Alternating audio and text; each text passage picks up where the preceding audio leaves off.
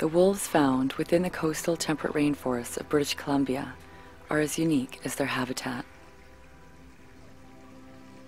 A genetically distinct population of gray wolves, this coastal variation has been isolated to this marine ecosystem for thousands of years. Their habitat is made up of islands and inlets, rainforests, and ocean. These coastal rainforest wolves often have a tinge of reddish cedar color to their fur, which helps them to blend in against the rockweed-covered shorelines. Their territory often consists of several islands, requiring them to brave the ocean's tides and currents to travel from island to island. Dense old-growth forests provide protection and cover for a den of new pups.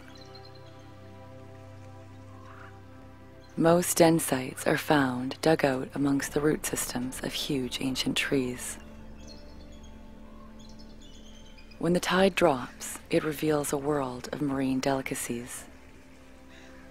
The intertidal flats are rich scavenging grounds for clams, barnacles, and whatever else the ocean currents bring ashore. The diet of the coastal wolves includes deer, birds, fish, beavers, bears, beached whales, seals, sea lions, and even the occasional squid. These wolves often obtain more than 75% of their diet from marine resources. The rivers provide an abundant and rich food source during salmon spawning season. The wolves, in turn, feed the terrestrial ecosystem by dragging the salmon carcasses into the forest, where it feeds many species and fertilizes plant life.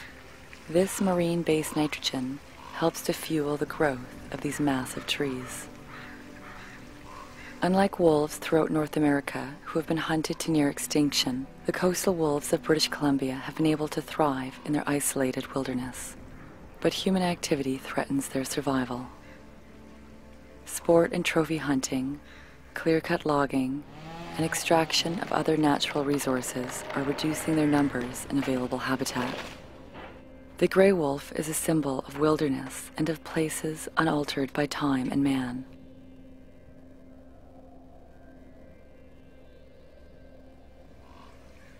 Their presence in these coastal, old-growth, temperate rainforests add that element of mystery and wonder of something in this world that is still truly wild.